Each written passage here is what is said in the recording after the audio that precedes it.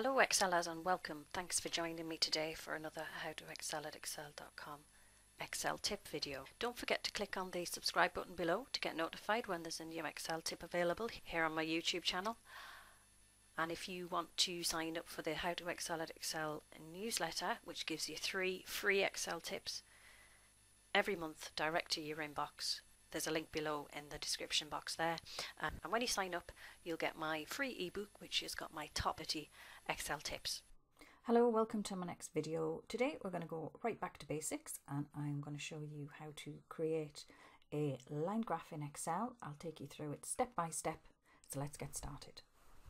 It's really simple. So we'll start with a data set and I have years 2010 to 2016 and I have sales for those individual years, and this is my data set I'm going to be working with. So the first thing we do is we want to insert a chart. So hit insert and go to the charts group, and if you hover over the icons you'll see which section has which charts you can work with. So this is the one we want. We want a line or area chart, and we actually want the line chart. So if we select, so we'll choose the first one, which is a simple line chart, and now we have a blank chart which we can work with.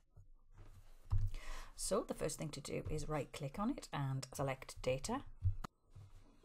So this is our dialog box where we built the chart. So what we need to add is our legend entries, and this is our data series. So if we click on that, and we want our series name, in this case it is sales, and our range of values or series is C4 to C10. You can see immediately that Excel will plot that on our chart.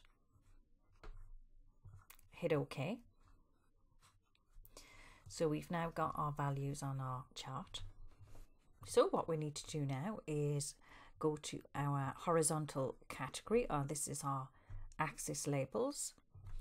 What we're going to do is select the first year and drag down and then hit OK and hit OK again. So it's a really straightforward process to create a simple line graph in Excel to show your data set. I hope you enjoyed it, found it useful. If you did, please give it a thumbs up, subscribe, hit the notification bell, ask a question, leave a comment if there's anything you want me to cover in Excel, and I'll see you next time for another video.